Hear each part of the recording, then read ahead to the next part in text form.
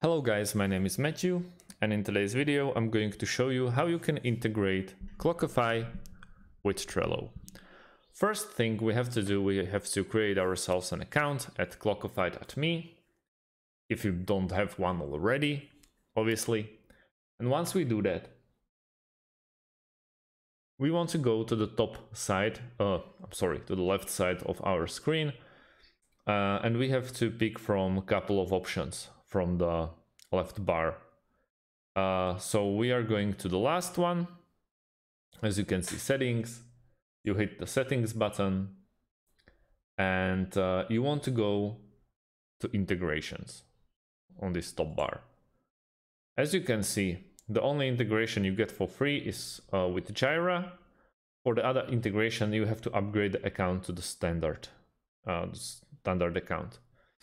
So yeah, but there's another way how we can make maybe a little basic integration, but still an integration with Zapier.com.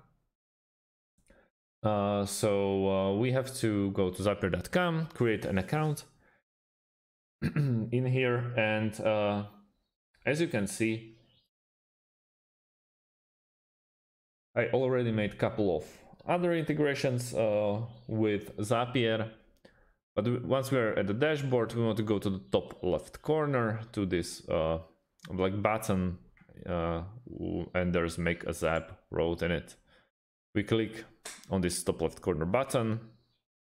Now we can name our zap like Clockify to Trello, for example, for easier access. And now let's jump to the trigger.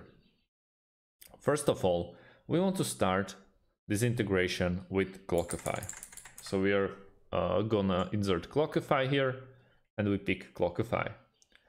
Now pick a trigger event. So let's go with one of those. Let's go with the first one. It actually doesn't matter.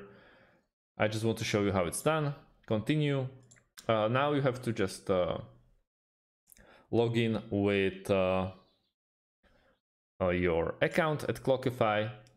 Once you try to log in, you will get asked to insert API key. The API key you will find in Clockify, top right corner where your avatar is, and go to profile settings, scroll all the way down, and there is your API key.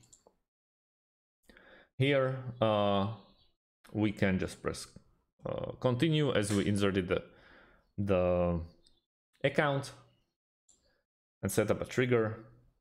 And the next step ruffles my workspace, continue, and now we can test the trigger.